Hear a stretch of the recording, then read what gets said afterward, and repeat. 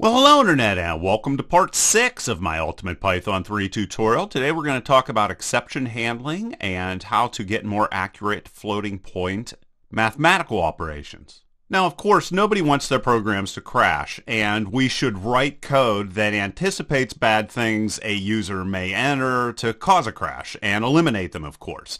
However, sometimes the user may try to access a database that doesn't exist, or simply refuse to follow instructions. And that is where exception handling comes in. Now, through exception handling, we're going to be able to catch an error that would normally crash our program and give the user the opportunity to do the right thing. And now I'm going to provide an example of how we can do so. So in this first example, we're going to ask the user to enter a number, but if they refuse, we will ask again by catching and solving the problem. So what we're going to do here is we're going to say while true. And by giving the while a value of true, that is saying that we will continue cycling with this while loop over and over again until a break statement is reached. So if we expect an error can occur, what we need to do is to surround our potential error with a try block. And this is a try block right there. Now what we will do is ask the user to enter information. We're going to cast our string into an integer, and we will say please enter a number, right like that. Now what we need to do is throw a break statement inside here, and the only way this will be reached is if they actually enter a number instead of entering something else. So what we'll do then is we will say except. And just to be clear, the reason why an error would occur here is if they enter something that isn't a number, this will not be able to work. We won't, for example, be able to convert the word dog into an integer. That's what causes the error. And the specific error that would be caused is what is called a value error. So we can type that in. And we'll get more into the multiple different exceptions that we can have as the tutorial continues. And we'll say here, you didn't enter a number. And that would be the error message. And then we are going to then give them the opportunity to enter another number. Then what we can do is if we don't have any idea what the exception could possibly be, this is something you should try to avoid, but it is something that's available, so I want to cover it. What you want to do is you'll say an unknown error occurred. And you can type any message in there, obviously, that you would like. And then if we get past this, which means they entered a number, we can then say print, and we can either do something with the number or we can just say thank you for entering a number. And there we go. And now we can run our program. And it'll say, please enter a number. I enter A. It says you didn't enter a number. Then it asks me to enter a number again. And then I could do something like 67G. Again, you didn't enter a number. Okay, finally 7. Thank you for entering a number. All right, so there's an example of how we can handle a very common problem. And as we continue, we will cover other common exceptions you should know how to catch as well as solve. And now I'm going to present you with a Python problem to solve. So I showed you a new trick you can use with a while loop previously, which is using the statement of true. And now what I want you to do is to implement a do while loop in Python. And how you're going to do that is by using that while true statement along with a break. And basically the rules for a do while loop is that they always execute all of the code at least one time. And then after the first loop, that is whenever we will have our condition, and if it is true, we will continue running, and otherwise we will exit. And in other programming languages, the way a do-while loop is structured is you normally have something like do with curly brackets, followed by just a bunch of code, and then closing curly brackets. Whoops, not this stuff. Get rid of that. Closing curly brackets. All right, so that's the normal way of doing a do-while loop. And then this would be followed up with a while statement with a condition. And it would continue to loop as long as the condition is true. Okay?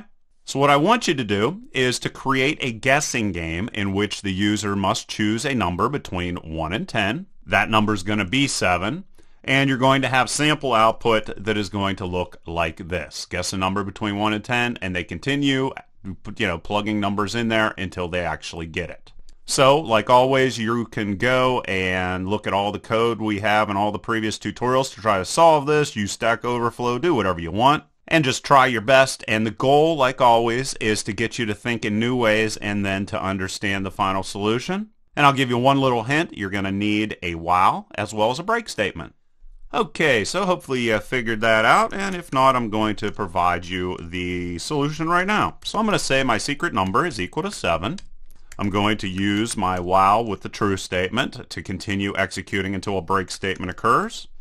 Then I'm going to have guess is equal to, convert this this string into an integer. I'm going to say guess a number between 1 and 10. Might as well just copy that, paste that inside of there.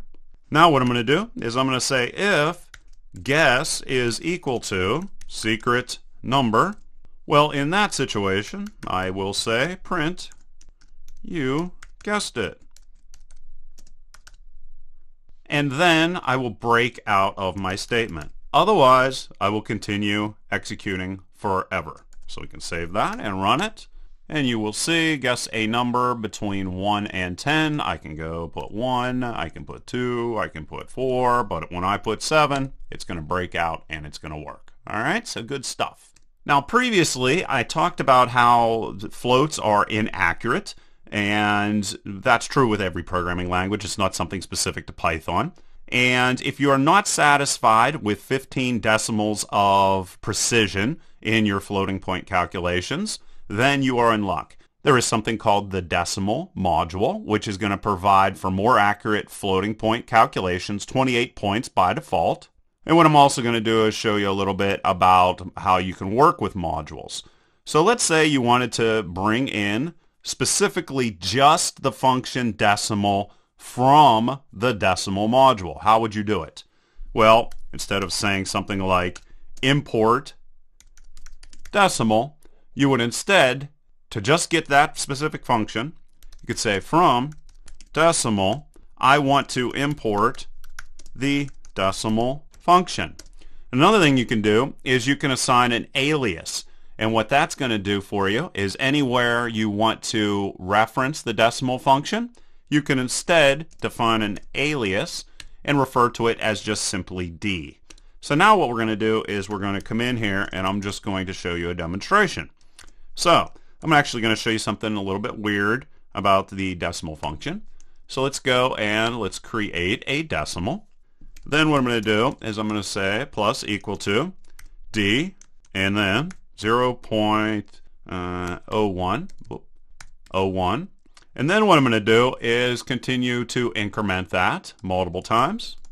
And then after that, I am going to decrement it by everything that was already added to it. And then I can print out our new sum. And you can see your answer here. All right, so you can see that it comes out at 0.00. But I'm also going to show you now how we're going to be able to come in here and get precision beyond 15 digits. And I'm going to show you another way of importing from modules. I'm going to say from the decimal module, import everything. So there's another option for you.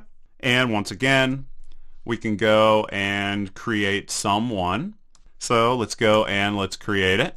And now what I'm going to do is go and add up these values. So sum1 plus equal to and decimal. And let's go in here and throw in 16 digits. So I'm going to go 0.0.